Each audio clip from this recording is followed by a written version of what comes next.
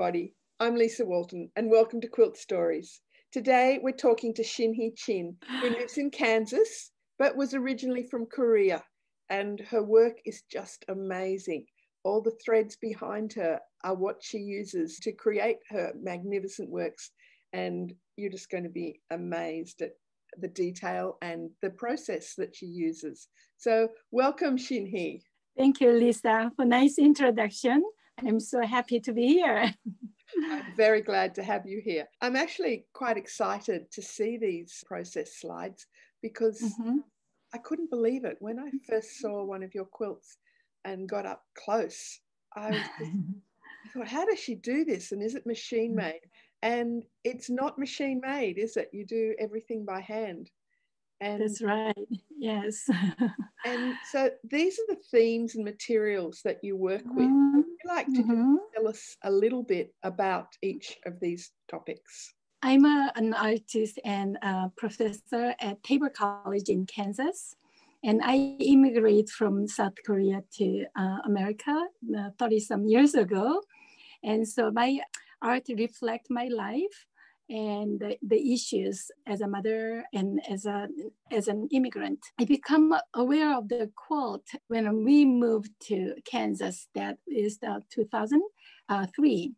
And mostly I use recycled material. There are so many reasons to use a recycled material. Something that not only saving monies, but also respect the abandoned materials that once it was loved, but not anymore used. But I kind of revitalize and make my own quilt. It's kind of exciting process. There are several methods that I'm doing.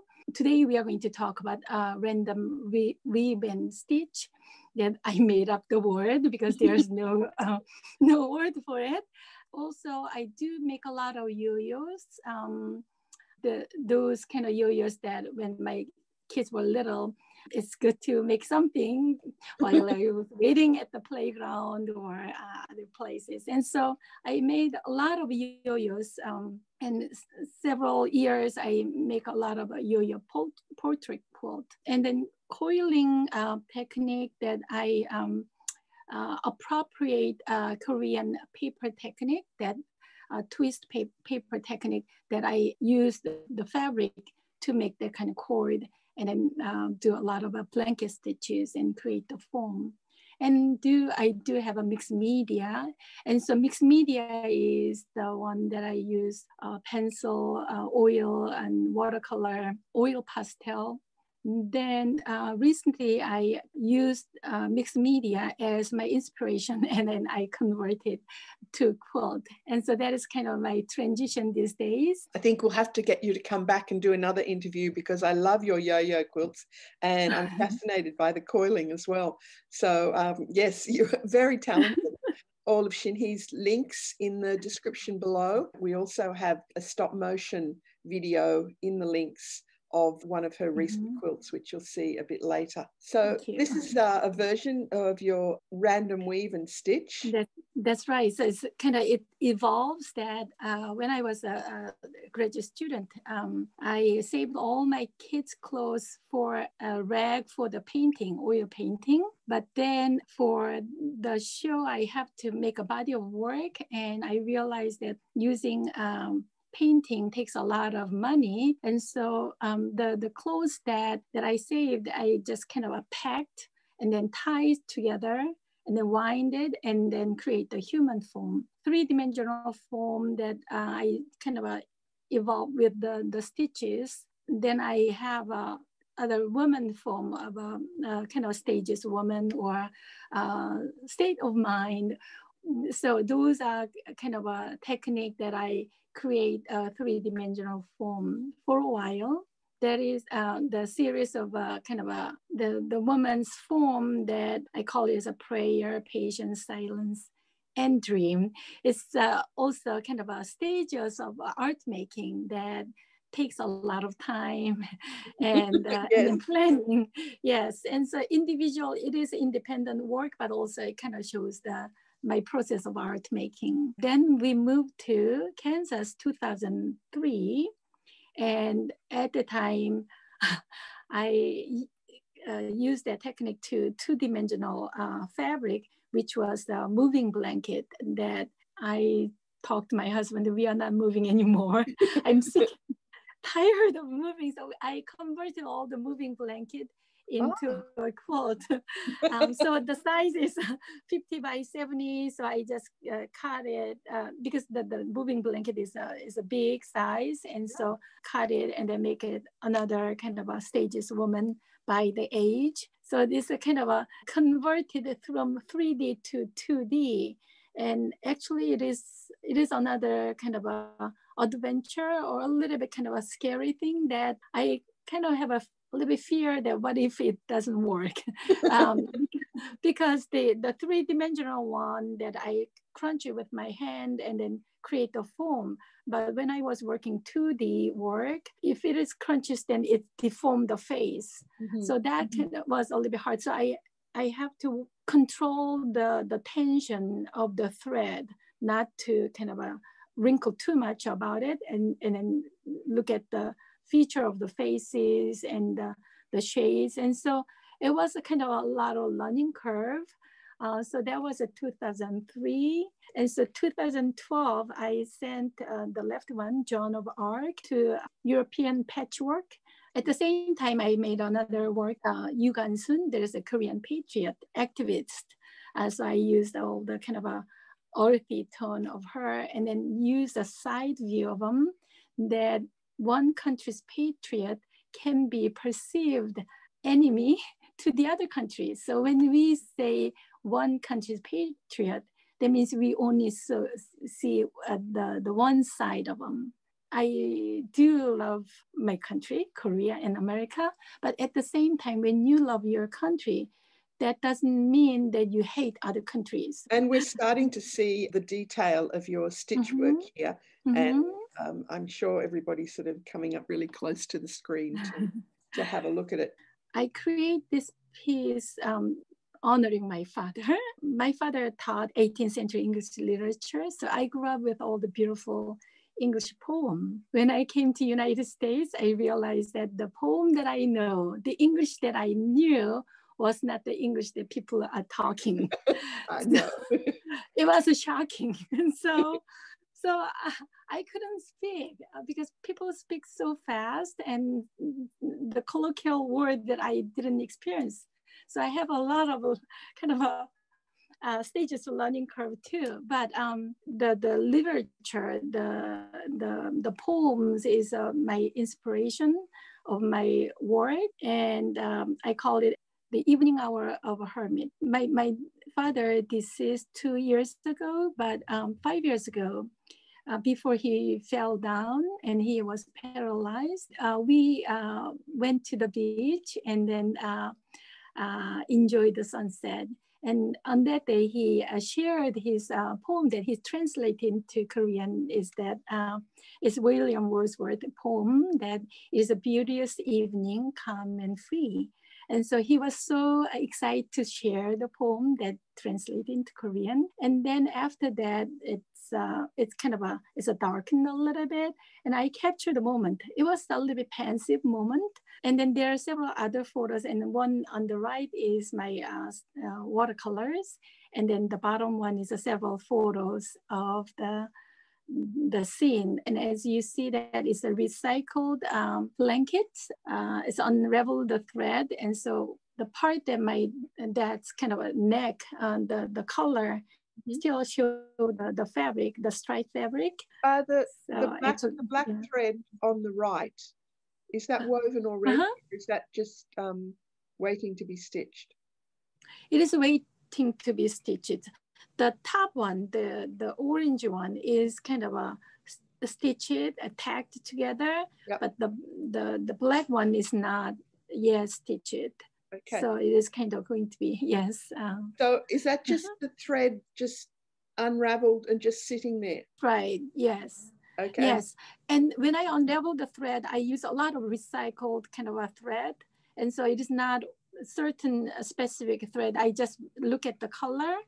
And then sometimes I use a yarn, sometimes I use crochet kind of a thread, all kind of thread that because it makes a base. And so I don't necessarily use a nice thread for that. The one that rolled on the left side, that is the other side of the fabric. So if I need to add some areas, then I kind of attach the fabric. It's obviously a lot of handwork. Are your hands strong, or are they getting a bit tired now?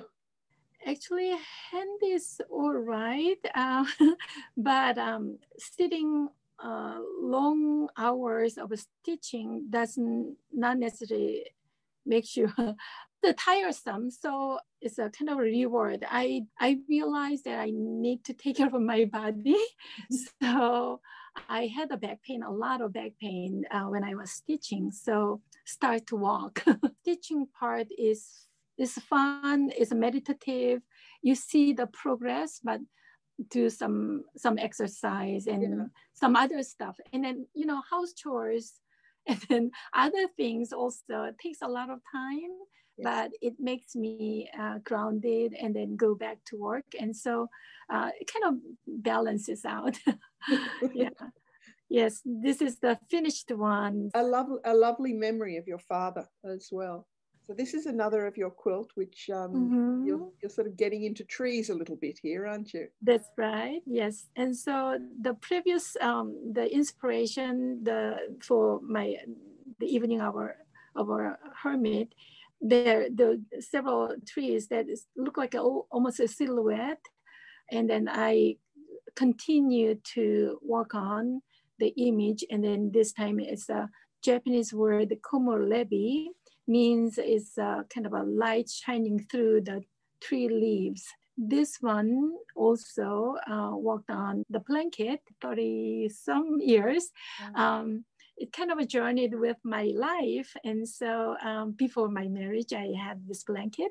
And then after marriage, it came from South Korea to United States, and then had the 2 kids and moved from West Coast to East Coast, and then finally settled in Kansas. And so the blanket is too worn out. And so I covered the thread. At first, you can slightly see it's some kind of a green leaves underneath. So that is the blanket that is well loved by our family. Yes, and then I stitch more onto the second one, and then the third one. So the colors is a little bit muted, and so it's like a Rothko's color field painting that the boundaries is a little bit blurred. That is my base work. So it's a kind of boring, but actually I'm a boring person. I enjoy the process. No, not at all. Yes, and then the fun part is that I start to add the trees, and so stitching is an extension of my drawing. I teach drawing and painting. It's more like a drawing with a thread, but I do enjoy the medium, the thread, the tension, and then the fluidity that kind of you play with a thread. And trees are very interesting object to depict. And so the structure of trees is from Asian painting of line drawing with India ink. So I trained in the Asian painting also. So kind of use that technique to the stitches. And so it becomes more engaging with the stitches and different kind of a thread. So much depth in your work as well, because you're starting from the layers and you're building up, and it's just, quite magnificent. This is you continuing to work. I'm just interested in the threads that you use. Yes, yes. Look to be like a pearl cotton or something, that sort of thickness. Yes, yes. My favorite thread is a pearl cotton. It's a little bit shiny and it's a pricey, so that I mix with other thread. Sometimes I fight against the thread. I don't win. Thread wins all the time, but I become to learn to yield, that kind of follow the nature of the thread and then find the beauty in the process. So even though I did a lot of these stitcheries, I learned new things all the time. The thread became my teacher. So I just want to go back slightly. That first layer of thread, that's not stitched, is it? That's just the threads all just sort of massed and laid down, and then the stitching happens with the next layer. Is that correct? Base was already stitched. Once it is stitched, that there's a kind of tangled each other, so it creates the foam. So if you like this kind of a tree shape that I'm stitching with a dark thread, if the base is not constructed, then you cannot create the foam that much. So the base work, the one that you saw before, unleveled, and then it's all stitched. That's just stitched loosely to sort of form a sort of. That's right. Yes. Here we have you doing the hand stitching. The reason I asked about your hands before was I have arthritic hands, and just watching you do this is making my hands hurt. But are you going through the back of the blanket as well? Yes. It kind of packed in, so it is to create the foam. So here we have more tree inspiration. This is the one that I got the award from Schoenfeld Art Center. And I am so honored and thankful because this technique, I mean, these days people do some thread work. Recently, I make several quilt with the trees. But this inspiration actually came from the poem that my dad translated, William Butler Yeats. Actually, the drawing that I did is when I was graduate school in Korea, 1985. I worked with my dad, make covers and inside drawings or print making. I just inserted, and so it's kind of a collaboration, but it's a great honor to do that because I did respect my dad, but I betrayed him that he wanted me to go to his field, but I said I would let her do art. And so that makes him a little bit disappointed. Through this work, he loved me no matter what, but I felt a little bit sorry to him that choosing my own path, kind of abandoning my father's wish, was a little bit hard for me. But through this work, we kind of we are happy. So there was the moment that my dad also retiring from the school, and he recite this poem to his retirement speech, that he would later be fallen leaves become kind of a resources for the young trees. And so that was very, he shows his humility. And so that was very nice. And then I look at the trees a lot. And so from the previous one, the trees is more like a silhouette. So it's a little bit darkened kind of stitches. But then I thought of my dad and about kind of because he called himself as a hermit, and he does his work without noticing, and so that's very. I noticed him doing that, and so I thought about what if I do the night trees and started another wool blanket.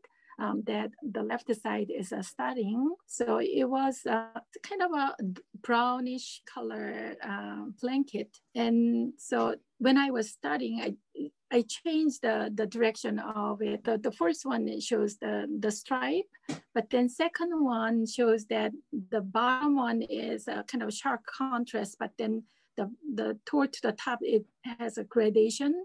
This time I started with it's a lighter one, so beige and white thread on top of that. That is again layers and layers of stitch. The night tree is the one, and then also it's autumn, so it could be sad, but it's just part of a life that certain part yield and then certain part grows, and so it's kind of a recycling.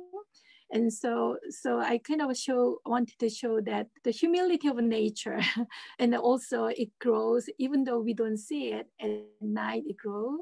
And so I wanted to show that. And when I was keep on stitching it, itself very abstract lines. As a whole, we just look at it as a tree. So the idea of a tree is a representational. I copy the nature, but the way depicting the trees is abstract form that kind of a non-figurative lines, kind of connecting the lines and overlapping the lines. And so actually I like the interplay between the two.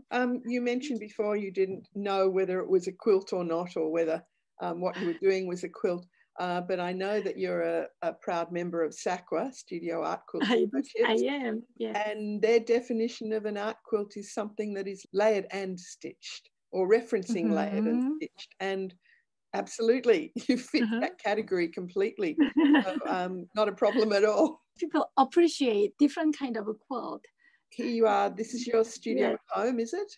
Yes, it is a basement, and so recently it was flooded, so I got it out, and then and so it's also part of life, and but that is the one that I was working on the edges of the quilt, because, and so that is the one that also stitches. So how many hours would you do at one sitting? It depends on, so sometimes if I'm crazy and I'm on the deadline, I measure my time. I can sit down 10 hours, but that is very rare. I do 1 or 2 hours a day after teaching, and I'm tired, and I am tired with my voice, and so it's kind of quiet, and then stitching gives me a little bit grounded and then quiet, and so it's more like a therapy for me. Here is your quilt at the Swinefirth Gallery, where you have just been awarded the Best of Show. And I think that's absolutely wonderful and well deserved. So congratulations. Thank you very much. A magnificent piece. Thank you. Here is a front on view. And the depth is just incredible. And I'm sure people are sort of quite gobsmacked at the technical aspects of it. It's just gorgeous. So the last quilt that we're just going to have a look at is your goldfish quilt. And in the description box is a time-lapse video of the creation of this quilt. And it's just incredible. This has just been a snapshot into one of the techniques that you are known for. It's just, you have also had the honor of being accepted into Quilt National, which is a great honor. And so this is the quilt that's been accepted. And you're just going to give me a little bit of description on how you made it. Yes. Again, this is inspired by the poem, The End and the Beginning, Polish poet. And the quilt was based on my abstract mixed media. So I don't have it with me, but something like this kind of image. And so there's the small kind of pieces of mixed media with the India ink that can be used in my the quilt, abstract quilt. And this kind of a small size is small, but it contains a lot, and also it's a recycled postcard. And but the size is small, so I can easily work on it and then add a layer. When you're working on a big piece, sometimes it's overwhelming. And this method is that kind of it's a more like hands-on activities that your hands and your mind is kind of creating. And it doesn't necessarily made it into the quilt, but kind of doing some small acts of creating leads to a big pieces. So that is the kind of, I work with the India ink on the paper, and then I use the thread. From inspiration to my artwork is different a little bit, even though I inspire from mixed media collage. But when I was working with the fabric and the thread, it creates another dimension. And so it's another adventure and journey that I listen to the fabric and then thread. And so it's kind of an ongoing dialogue while I was creating. So sometimes I do have a plan and I stick with the plan, but the other time is that it's open-ended and the idea is there. And to get to the idea, because I start with the poem, and there's a lot of detour and a lot of improvisation, but then later, once I decide, I kind of stick with it. So it's a kind of a journey. Quilt that I submit for the Quilt National has a lot of different fabrics, organza and cotton and all the leftover fabric that I used. And there's equal parts of a fabric and the thread. I'm so thankful that this attempt, sometimes, you know, when you are achieving something, then starting new is a little scary. Then that's my kind of a struggle. Yet sometimes I'm very honest that I do my trial and errors, and sometimes I have to embrace my childish attempt. It is very rewarding that to continue your work, but you kind of embedded a little bit adventure in between. Definitely. So quilt making is that kind of continual dialogue from my kind of a technique, but also inviting new technique or through the trial and errors. It's excellent. Thank you for that little snapshot of your Quilt National piece. I suspect Quilt National, as usual, is going to be an absolutely magnificent show. But it's been lovely because we've seen your technique, we've seen how your brain works a little bit, which is always good, and it's been really interesting. I really appreciate that. You know, my life is like a hermit. I love teaching in a small college, but when I send my artwork, that is the only exposure, and I don't usually go and meet the people, and I'm going to later on. It's good that my art or my quilt as my kids showing up to the world first, and then I can show behind of them. It's kind of I'm sure everyone's really enjoyed seeing your work and your thought processes. And if you have enjoyed this video, please subscribe. There's a button. We've got so many wonderful comments about the artists that I'm chatting to, and it's just been really lovely. So I want to thank you very much for your time today, and I look forward to seeing what you come up with next. And thank you very much. Bye for now. Bye.